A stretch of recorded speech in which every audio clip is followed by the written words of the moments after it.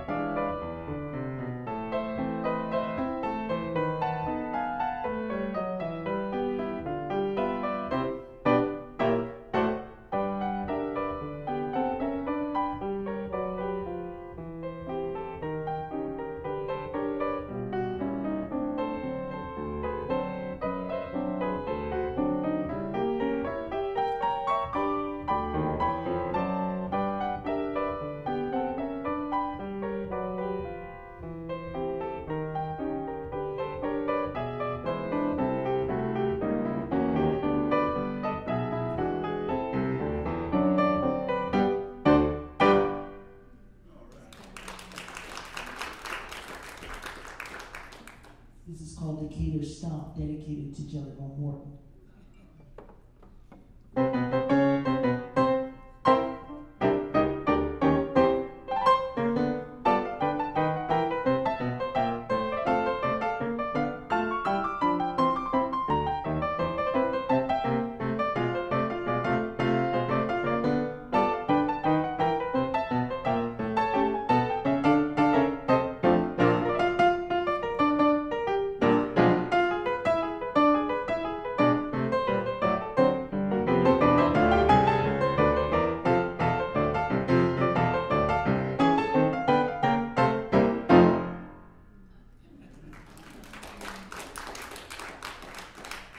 This is dedicated to James P. Johnson. It's called Cuttin' Loose.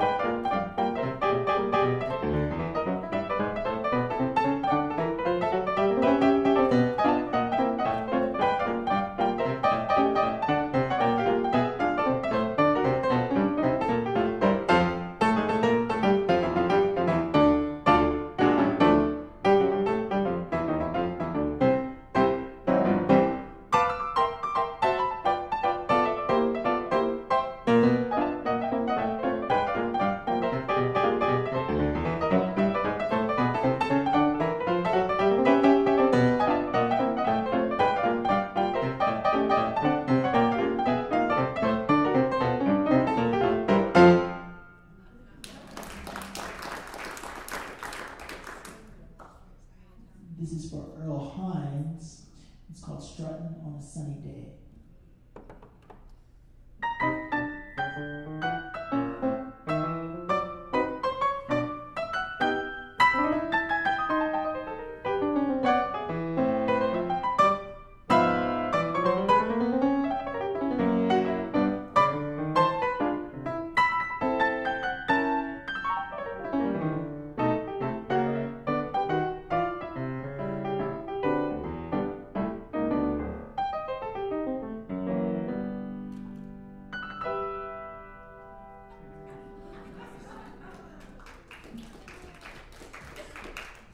This is Fat Swaller, Ivory Stripe.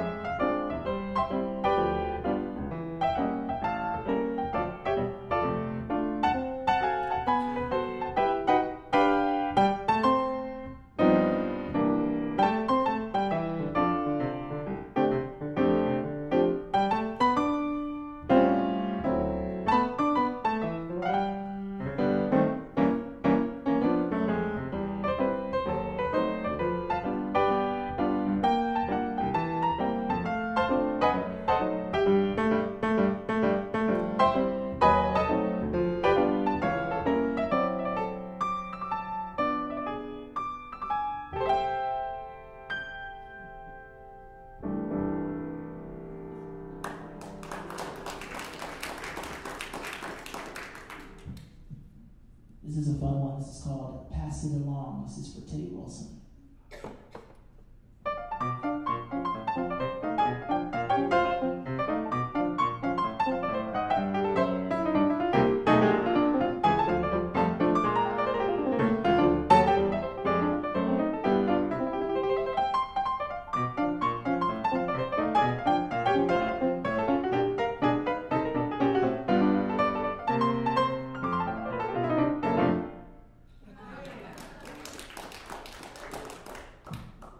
These are for three pianists. This one is for three pianists. It's called Southside Boogie for Jimmy Yancey, Albert Ammons, and me, Lux Lewis, three of the greatest boogie-woogie stylists.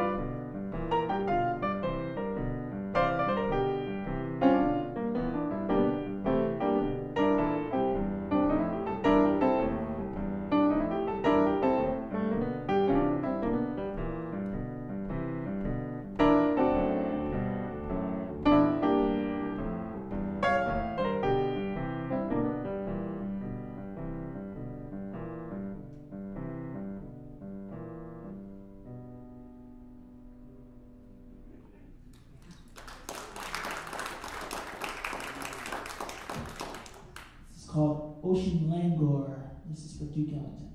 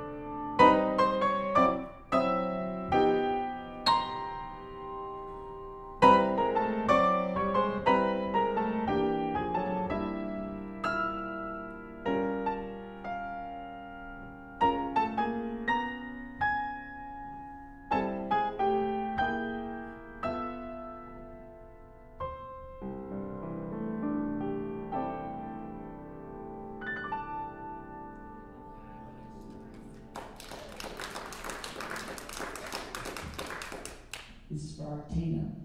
It's called Onyx Mood.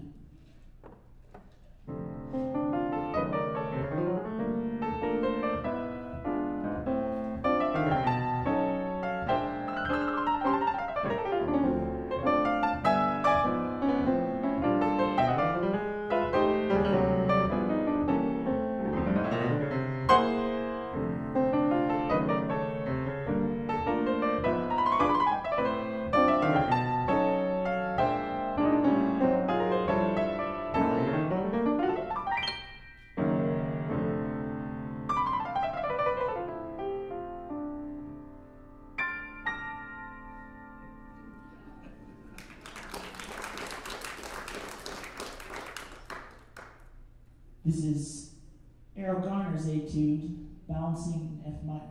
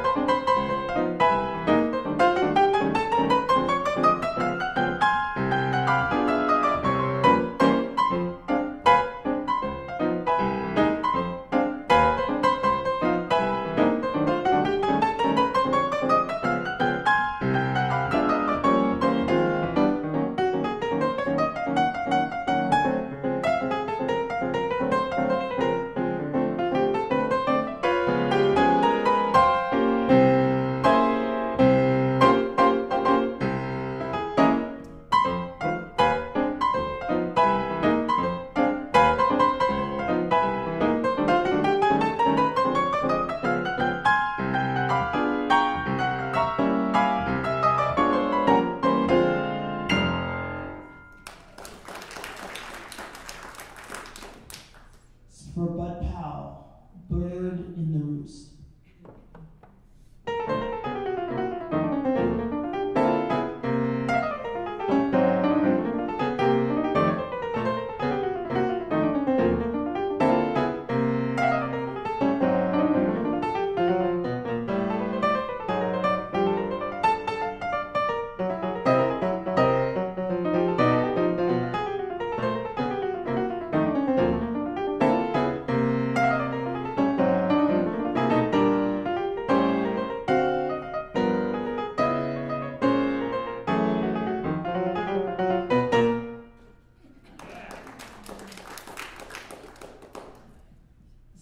Peterson, Deep Groove.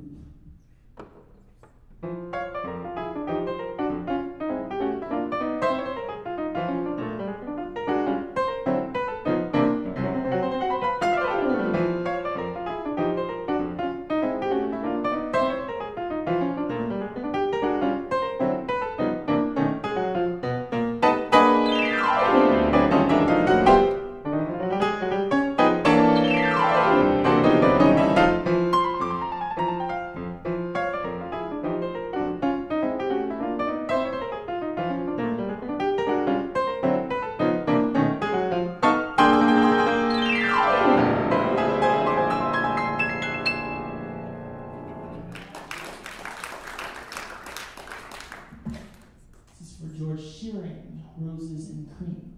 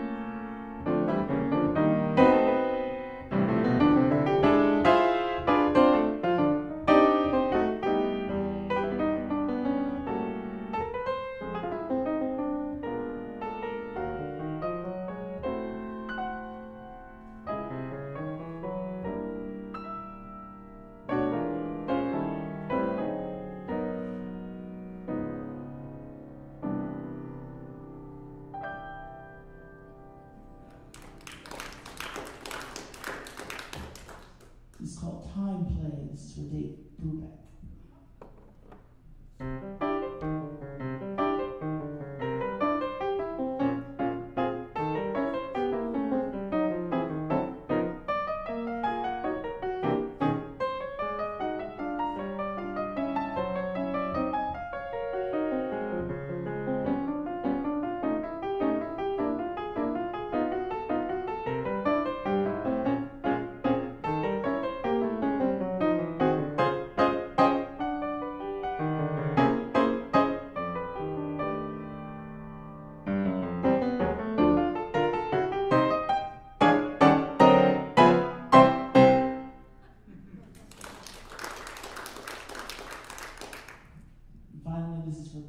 It's called Passage.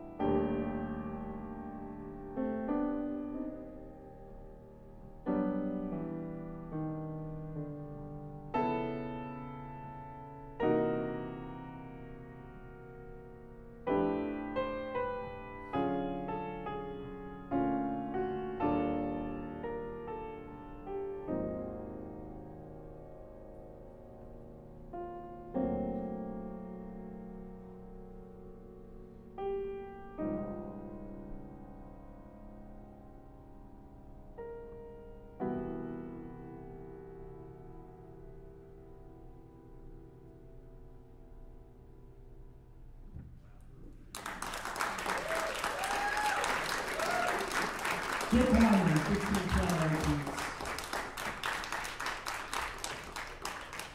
All right.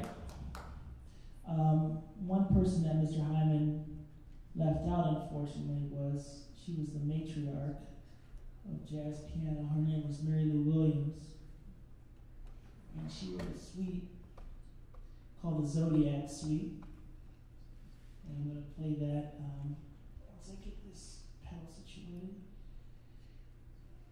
So there are 12 signs, zodiac, and she wrote